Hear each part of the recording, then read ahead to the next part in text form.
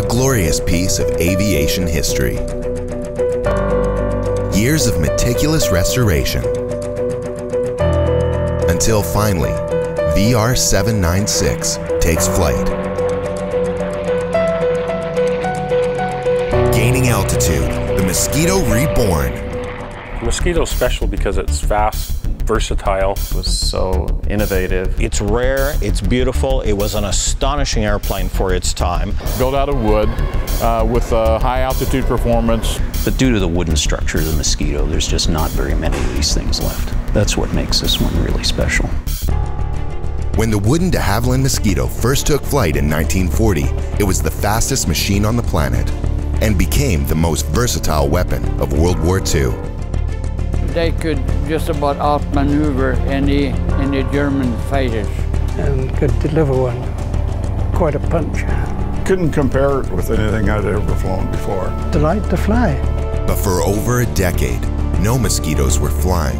As if they were left outside and got wet, they deteriorated and rotted away. Finally, in 2009, Victoria Air Maintenance began restoring an original Mosquito to take to the skies once again.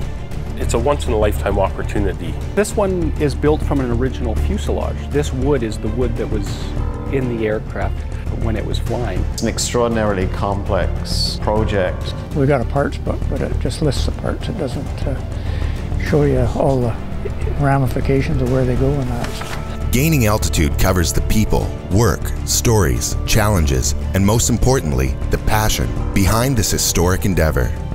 Even just to hear it, to hear the Merlins go would be just fantastic, but to see it actually flying would be great. For as long as I have had my heart invested in vintage airplanes, and the Mosquito in particular, I've never seen one fly before. There's going to be some tears in people's eyes, I'm sure, when it flies for the first time. I don't have any experience in Mosquito. I've read the books and I've flown planes similar to it. For 5 years, Pan Productions has filmed the painstaking process of bringing this Mossie back to life. In Gaining Altitude, we tell the story of the wooden wonder through archival footage and interviews with veteran pilots. We take you behind the scenes to see the restoration from the engineer's point of view, something only our cameras were allowed to film. And we take to the skies with the world's only original flying Mosquito. In the design of aircraft, some are just right.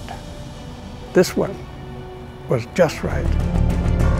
We've been volunteering our time and skills because of our passion for this project. But in order to get it out to the public, we need your help. With your contribution, we can complete this documentary. If you're interested in seeing this documentary completed, then please contribute to Gaining Altitude, the Mosquito Reborn.